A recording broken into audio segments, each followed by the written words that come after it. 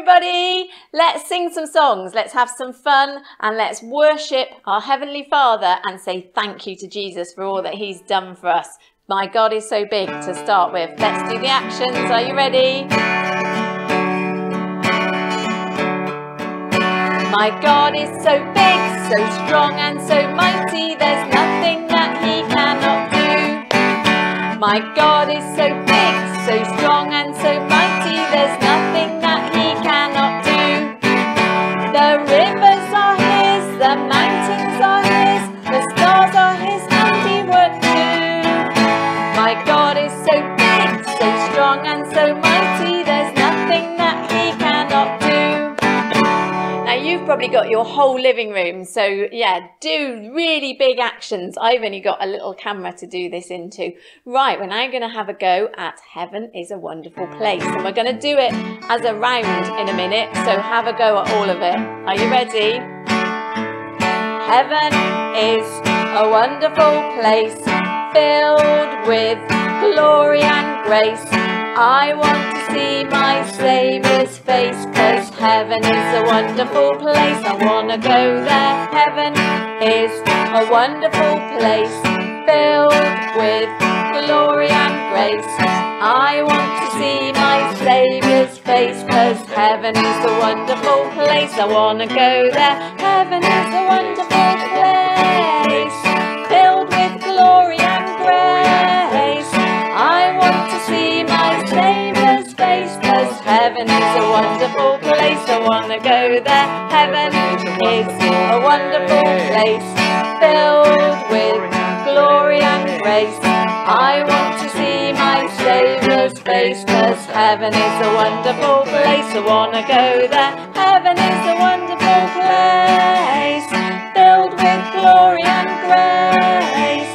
I want to see my Saviour's face, 'cause heaven is a wonderful place. And I want to go there one day. It'll be wonderful. And now I'm going to teach you a new song. I'm really grateful to Adrian Pillinger for sending me some new music, to links to lots of things, which I loved all of them. And I'm going to teach you, this one particularly stood out as something that I could teach to you. And it's biblical as well. They were all really good.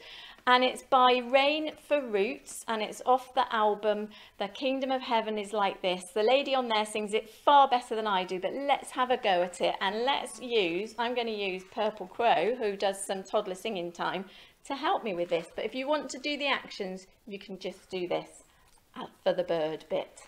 Here we go.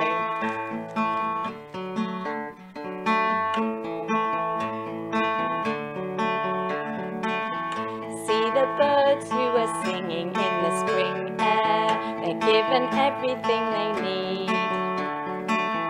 They don't worry where their next meal will come from, they don't worry about a thing. So just look around you and try to listen to the song creation sings. Don't you worry, 'cause you're in the hands of the God who made everything. Now, can you be a flower like this, unfolding like that? See the flowers in their colourful beauty, they're dressed better than a king. They don't worry about what they will wear, no, they don't worry about a thing.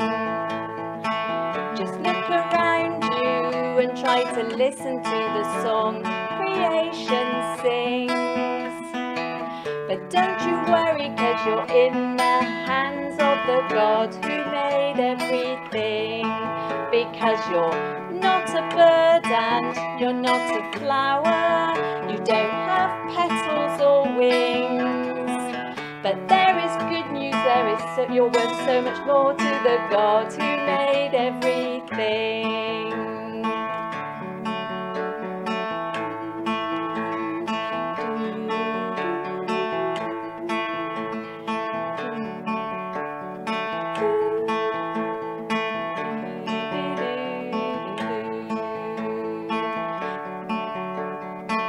So don't you worry about today or tomorrow and the storms that they might bring.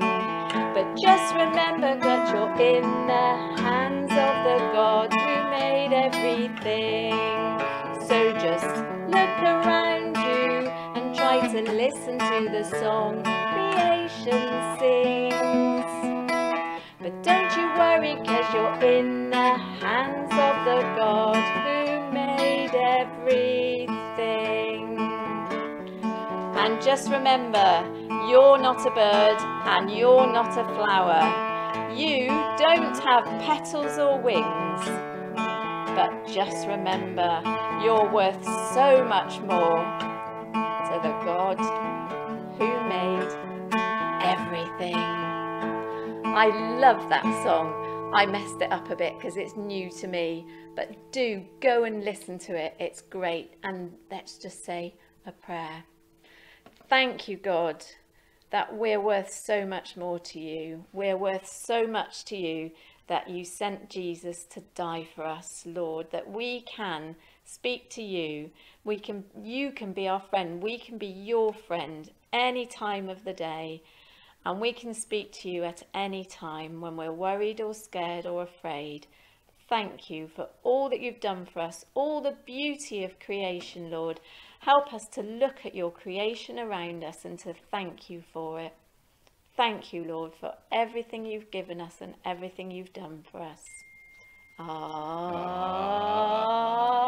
Amen.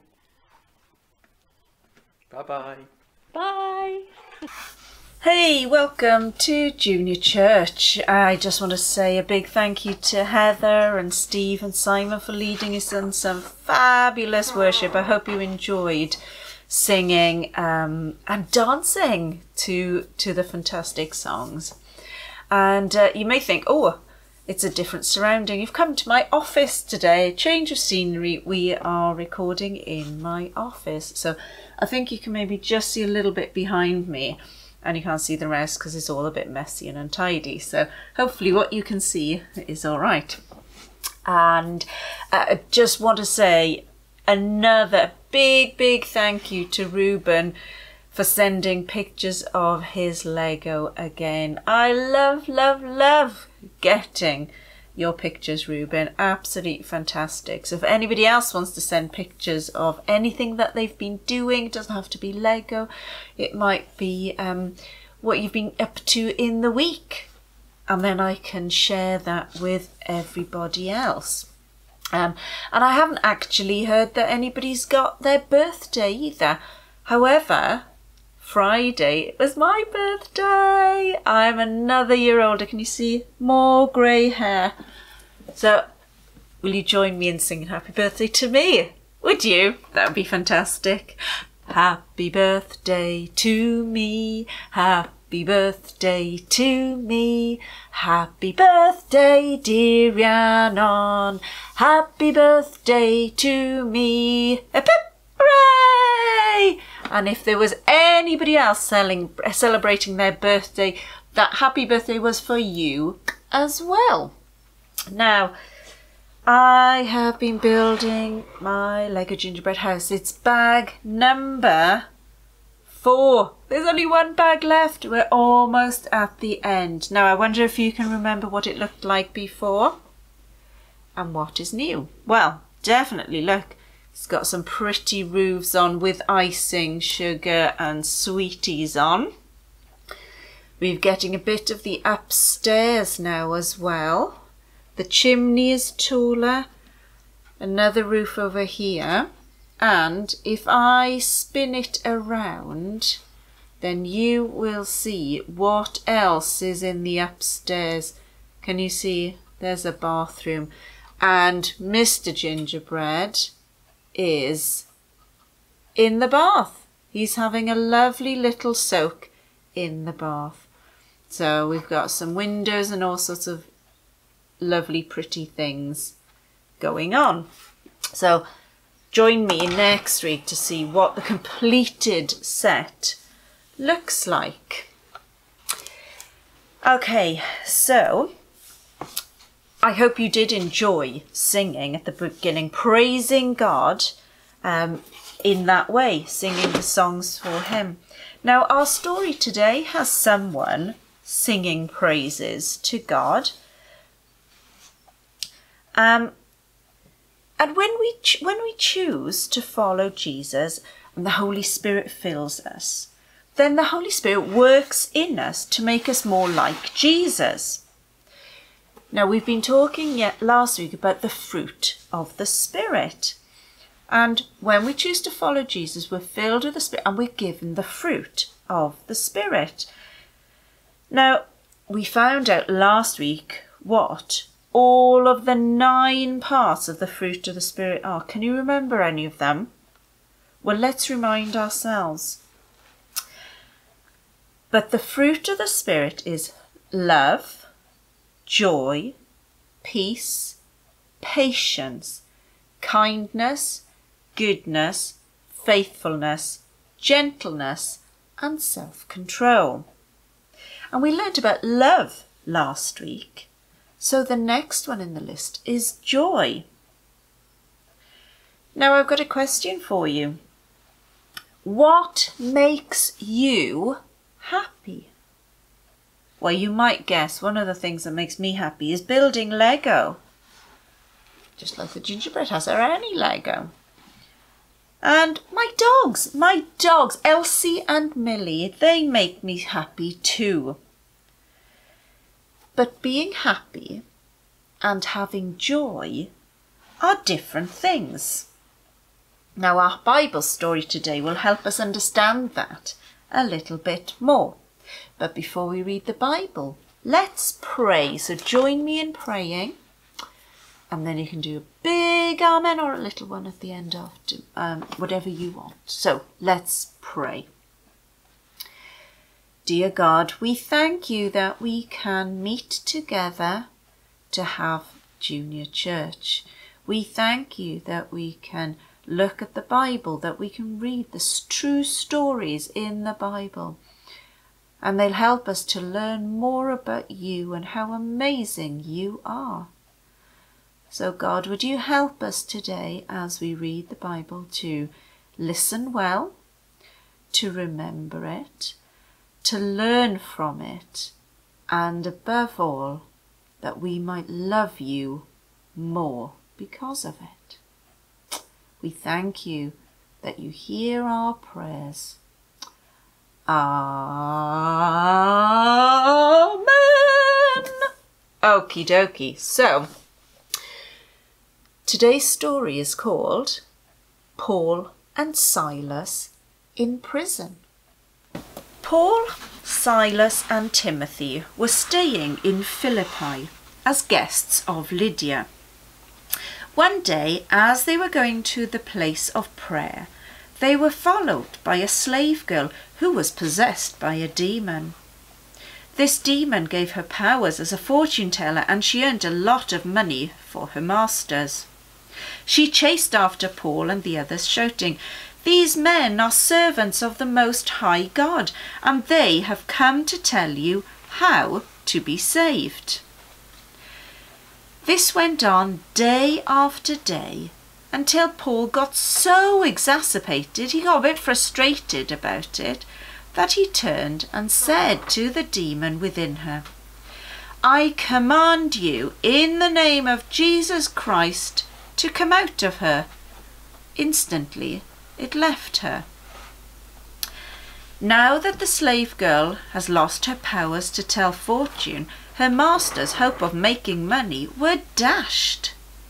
So they grabbed Paul and Silas and dragged them before the authorities at the marketplace. "The whole city is in an uproar because of these Jews," they shouted to the city officials. "They are teaching customs that are illegal for us Romans to practice." A mob quickly formed against Paul and Silas, and the city officials ordered them to be stripped and beaten with wooden rods. After a severe beating, Paul and Silas were thrown into prison. The jailer was ordered to make sure they didn't escape, so he put them into the inner dungeon and clamped their feet in the stocks. Around midnight, Paul and Silas were praying and singing hymns to God, and the other prisoners were listening. Suddenly, There was a massive earthquake, and the prison was shaken to its foundations. All the doors immediately flew open, and the chains of every prisoner fell off. The jailer woke up to see the prison doors wide open. He assumed the prisoners had escaped, so he drew his sword to kill himself. But Paul shouted to him, "Stop! Don't kill yourself, we're all here." The jailer called for lights and ran to the dungeon and fell down trembling before Paul and Silas. Then he brought them out and asked, "Sirs, what must I do to be saved?" They replied, "Believe in the Lord Jesus and you will be saved, along with everyone in your household."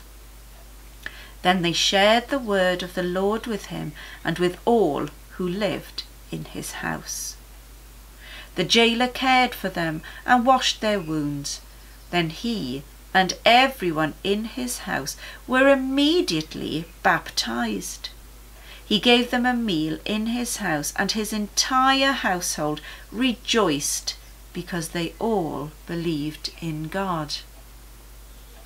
The next morning, the city officials told the jailer, "Let those men go." When they learnt that Paul and Silas were Roman citizens, they came to the jail to apologize to them for their treatment.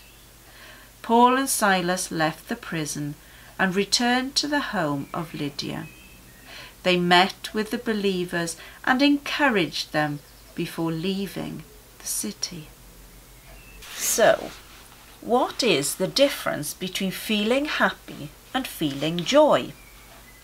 Well, if the thing that makes you happy is taken away from you, then you're not feeling happy anymore. Whereas joy is that feeling of being happy no matter what happens. Being able to praise God by singing to him, praying to him, thanking him for all he's done at all times, even when things are tricky and you might be feeling a bit sad. Now, as we learn more about Jesus and love him more, we get to know him better, and the fruit of the Spirit grows in us, so we get more joy. And this means that we can show others what God's love looks like. Now, you might be surprised, I know I was, that Paul and Silas were singing praises to God and worshipping him while they were in prison. You may, like me, have expected them to be really sad. But they were full of joy, and this meant that even though they were in prison and in an awful lot of pain, they could still worship God. And this is because they were filled with the Holy Spirit and were showing and sharing the fruit of joy. Now the jailer could see that they knew and loved Jesus and wanted to do that himself. Now let me show you what being filled with joy by the Holy Spirit looks like. And I'm going to use a balloon, so join me in the kitchen to do that. Okay, so imagine this balloon is you, and it says, look, my name, which of course as you read it, it means your name, and as I read it, it means my name. So this is us. And here is the Holy Spirit. We get filled with the Holy Spirit. This is kind of Holy Spirit stuff. Now, what I'm going to put into us is, imagine this is time that we spend with God. It could be reading our Bible, praying, singing your favourite hymn, spending time with other Christian friends, and learning all about God. Okay? Now, let's see if I can do this without everything falling over. So, the Holy Spirit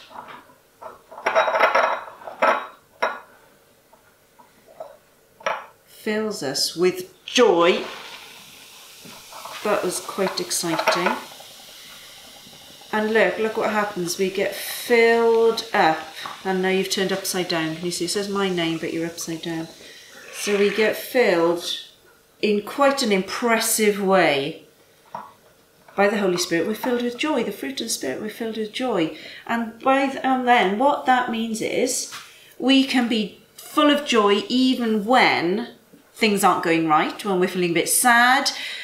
We can still feel that joy, and we can be able to praise God and pray to him and give thanks to him no matter what our situation is. And that's the difference between being full of joy and happy, because happy, you're relying on things around you, and when that thing that makes you happy is taken away, you're not happy anymore. But joy, because it comes from the Holy Spirit, it's always there, and it means that you can praise God and give thanks in all circumstances. So there you go, you're full of joy. Now, God has promised that when we are friends with Jesus, he will never leave us and never give up on us. We have the Holy Spirit with us, so we can have joy all the time. Even when things aren't going right, you might be feeling sad, upset, scared, or annoyed. You can still feel joy, because it's that feeling deep down in your heart that you've got because you're filled with the Holy Spirit. Let's pray. And remember, you can do any kind of amen at the end. Dear God, we thank you for the joy that you give us through the Holy Spirit. Please help us to have joy no matter if we are happy or sad, so that we can praise and worship you all the time. Help us to grow closer to you so that the fruit of the Spirit will grow in us and others will be able to see our joy. Please, God, keep us safe this week, and for all the children at nursery and school, I pray they would be happy and excited. For those who are still at home, I pray they would have a wonderful time and not miss any brothers and sisters who have gone back to school too much. We thank you, God, for joy. Amen.